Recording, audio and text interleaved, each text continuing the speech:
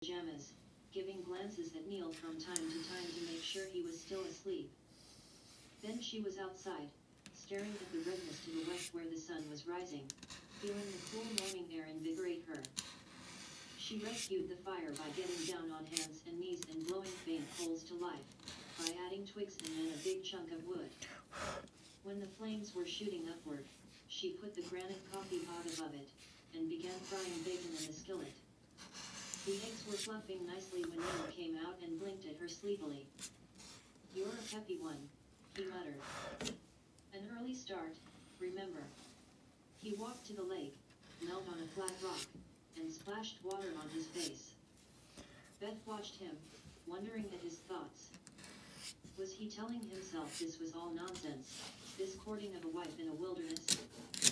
Would he much rather be in Boston, where all he had to worry about was what girl to call up for a date at night?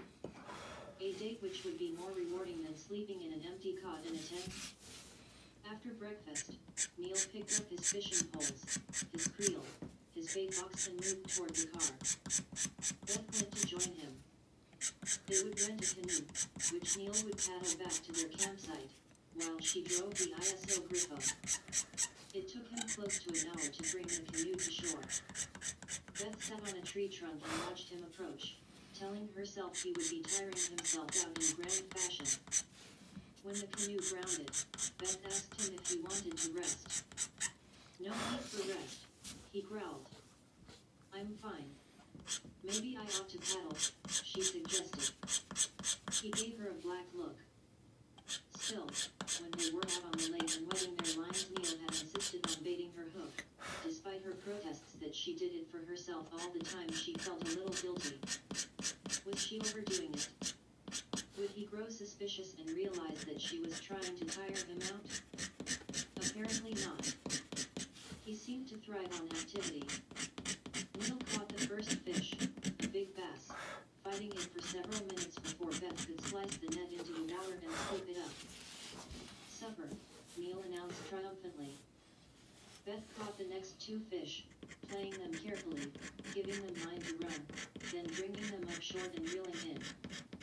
She worked them skillfully, as her father had taught her, and from time to time heard muttered exclamations from her husband. After he had netted her second base, he studied her slowly. "Well done," he said at last. "You played those two fish like a real pro. I was my father's only child. I had to play boy for him from time to time. I know all about football, baseball, and hockey. I can fish and shoot a gun. I don't like hunting, but that's because I don't believe in killing wild animals just for fun. But at Windflower Lodge..." She shrugged. "I thought you wanted to be alone with Candace. Besides, I didn't know you so well, then. And you know me now. Better than I did. Now I'll paddle back."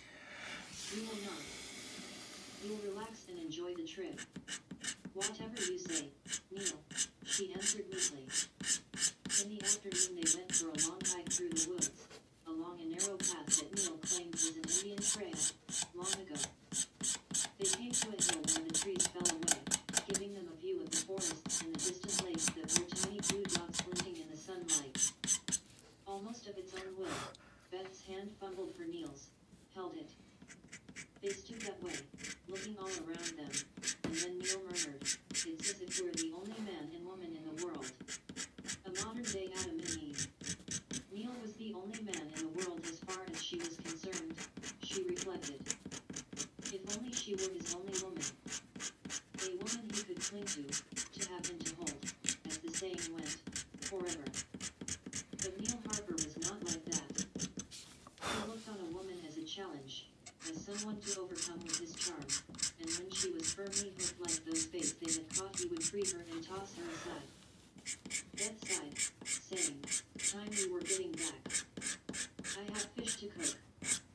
And I'll admit, I'm hungry." She was tired, too.